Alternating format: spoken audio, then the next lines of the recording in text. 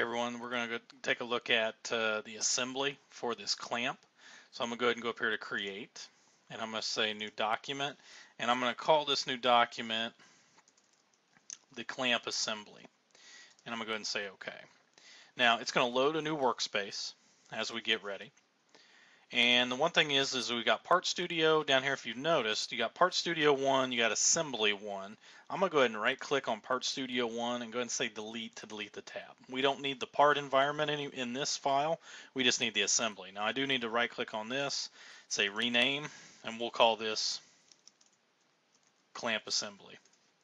Okay, it'll also rename there in the browser. To get us started, we need to bring in our first part. So I'm going to click on Insert. I'm going to choose Other Documents, my Onshape, and I'm going to choose the folder that I'm working out of, the clamp assembly folder. Let's go ahead and bring in the base. When I select the base under Other Documents, I do need to click on the very top level part that shows up in the listing. So I'm going to choose it, and now it's going to allow me to bring this in. As far as having it grounded at the origin, like we would in Inventor, I'm going to go ahead and just kind of click on the origin, so not a real big deal. And I'm going to go ahead and click the green check mark to be done. I'm going to go ahead and put this in isometric view. Now this is not grounded, so if you click and drag, it'll still go through and move around. So I'm going to kind of place it very close to the origin, so there's not a ground at the origin feature in Onshape. But I'm going to right click on this part and I'm going to choose the word fix. So fix is the same thing. It's like a geometric constraint. Whenever you fix something, it means you're locking it into place.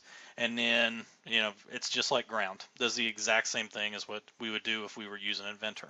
So I'm going to go ahead and click fix. Now if I try to click and drag on this part, it doesn't go through. It actually has a little symbol. That symbol shows up here, which says the part is fixed. Now that that's done, here's the thing that I'm going to do is I'm going to start bringing in some other parts. So I'm going to start with the lever next. Now before we get going into there, I want to show you we're going to be using something known as mates. So mates is a term that I know we use the mate assembly constraint, but mate is kind of a generic term where they go through and do anything. So a fasten mate is kind of like locking it in Fusion 360, which is what we're probably going to move to in future years for Project Lead the Way. They use joints. So in joints, they're exactly named the same thing. So you got a fasten mate. In Fusion 360, it's called rigid. We got a revolute, which is a spinning or revolution. You got a slider mate, which is just slides parts back and forth. You got a planar mate, which if you look at the icon, it means it moves in X and Y directions. You got a cylindrical mate, which means it spins and it slides up and down. You got a pin slot mate, which means it stays within a slot. You got a ball mate, which is like a ball joint, parallel mate, and a tangent mate. So, and then that's the last one. So we're going to be using these to create our assembly. So I'm going to go ahead and click Insert. I'm going to choose Other Documents, go into the Onshape folder, choose the Clamp Assembly folder, and then choose my lever part. Click on the top level to bring it in. I'm going to go ahead and zoom out here a little bit. I'm going to go ahead and click to place it where I want it, and I'm going to hit the green check mark. Now I'm not going to bring in all the other parts just because I'm trying to make sure for this one there's not too much on the screen as you do that. Now this does need to be rotated around a little bit. And what we're going to end up seeing here is if you click on the part, you actually get this little triad. So the little triad allows you to either slide this up and down on the y-axis or the x-axis or the z-axis. But really what I need to do is I'm going to grab this little grip. This is going to allow us to rotate it. So if I click on that and grab, I'm able to rotate this around. And I need to rotate this around 180 degrees. So I can actually just type that in and hit enter. And that will go through and do that. And when I'm done, I just click off in the white space, or I can right click, or I can hit escape on my keyboard.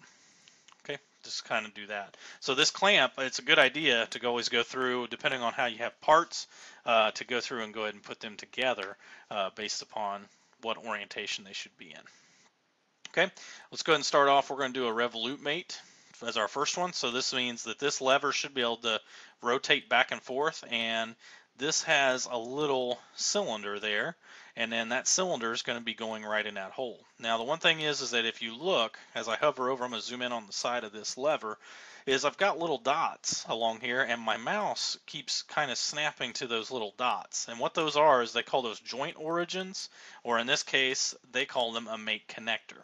So the joint or the mate connector allows us to go through and choose specific points on a part to be able to make it do that. It's actually a little bit quicker than assembly constraints is what I've come to find out. But as I take a look, I'm going to kind of use my right mouse button to rotate this around.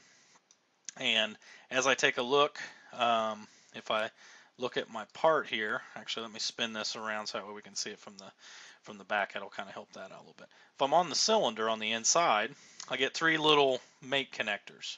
And when I do that, so I get one on the inside there, I get one right in the middle, and I got one right there on the other side. So these are just points that the parts got picked up in Onshape. So I'm going to choose the center of the cylinder. So that joint connector gets done. I'm going to rotate this around here a little bit more. Actually, I'm going to go right back over to the regular assembly kind of view. And then I'm going to hover over the inside of this hole, and I get those 3 little connectors again. Now, to make those match, I want to choose the one in the middle. So when I click, it's going to go through and it's going to move those in. That's the exact placement that we want for this clamp. And I'm going to hit the green check mark. I'm going to hit the X to stop, because otherwise it's going to allow us to keep adding revolutions.